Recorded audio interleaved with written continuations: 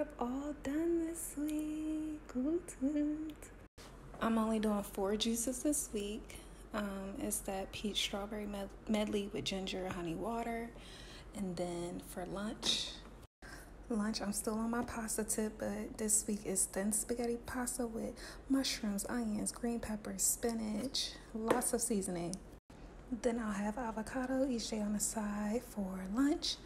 Dinner will be garbanzo beans, rice, and my veggie medley. And then breakfast is granola, oatmeal, brown sugar, almonds, dried raisins.